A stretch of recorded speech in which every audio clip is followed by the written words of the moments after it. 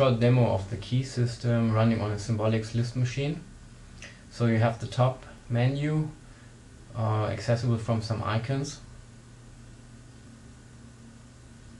So this is the key menu.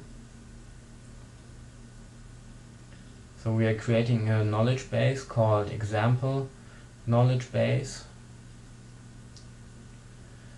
and we asked for some units. Units are classes, so there's a unit person, no superclass. So we want to have a slot, so we have a slot name. The slot name is a string, so we have the value class string. We need at least one name. The maximum is not specified. Next member slot is height.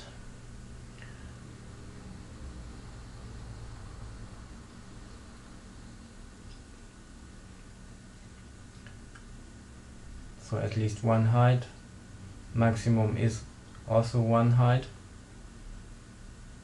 So it's just the number of values. The next member slot is sex, so whether you're female or not. So we say value class is one of female and male.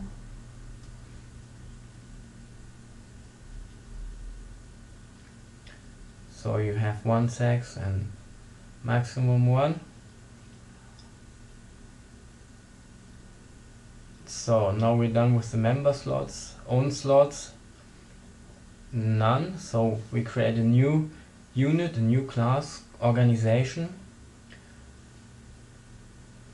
So the organization gets a member slot name.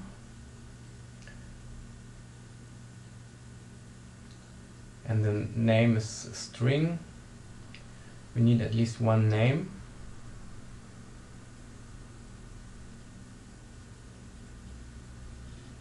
So the next unit will be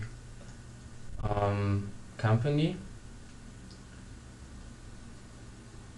and the superclass of a company is the organization.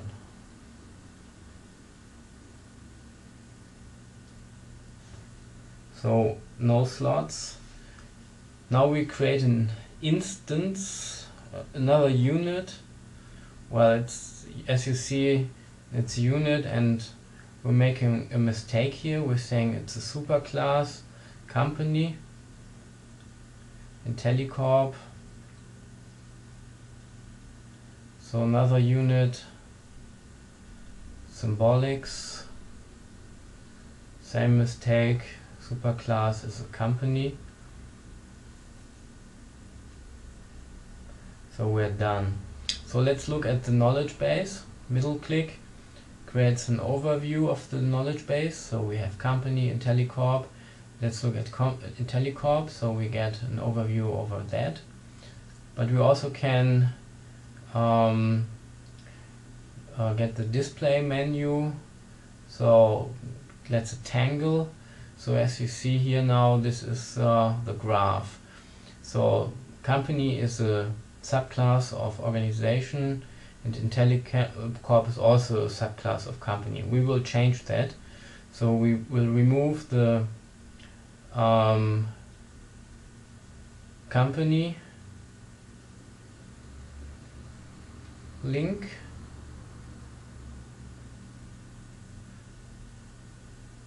and we will also remove the same for the Symbolics.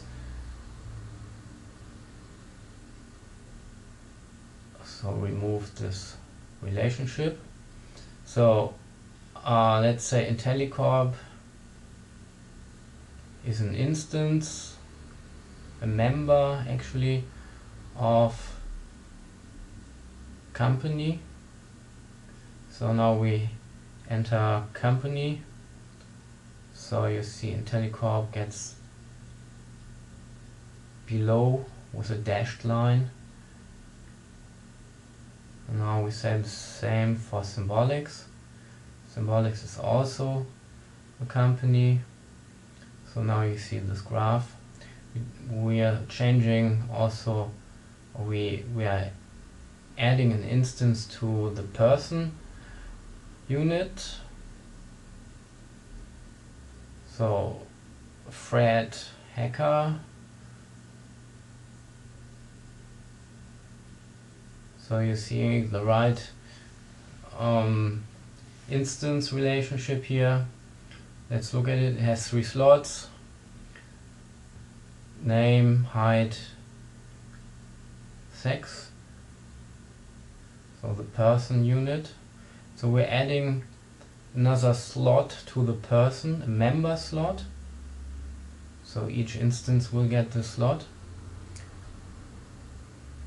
Works for.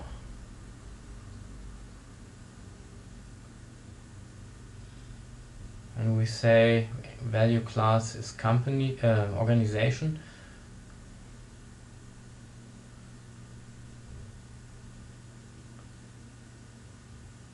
So we added a slot to a class, and all these objects will inherit the slot automatically. So you can change and remove and add slots as you want.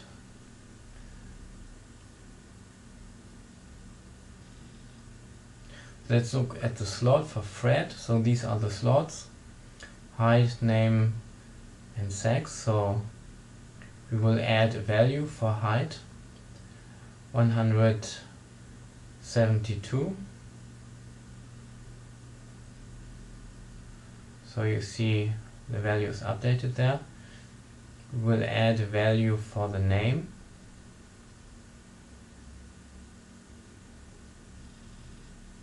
Fred is the name.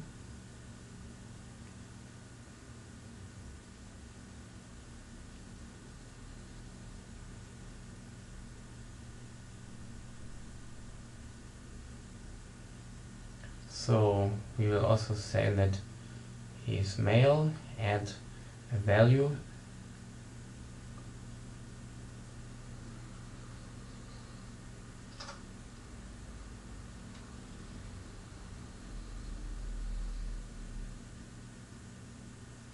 So you can have several different listings. So this is a list of this object, and let's look at all slots. Okay. So now we're adding an image panel to Fred. So an graphical representation of Fred. So this is a panel. So it's a rectangular area on the screen, kind of a window. And now we will visualize 2 of the slots. Start with height. So we attach an image and we say it's a value histogram. So we're adding this to the panel. Change, we'll select the size. And you see here a scale and the initial value of 172. The range goes from 0 to 500. So we will change the value. So it says 172, we will change it to 178.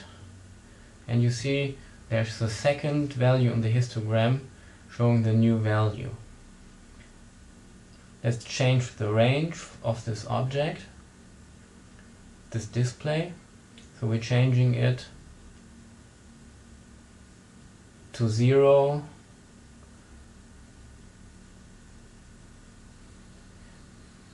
and maximum is 250.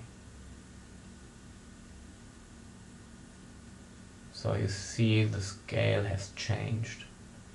So let's add another one.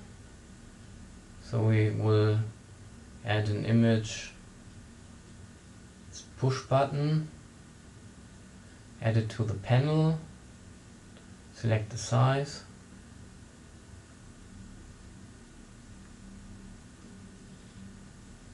and you see it says female and male, and actually you can press you see it's male already, and you can press and now it's female, and it's changed also in the display.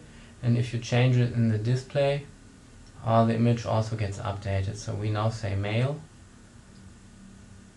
and it has changed. So that's key.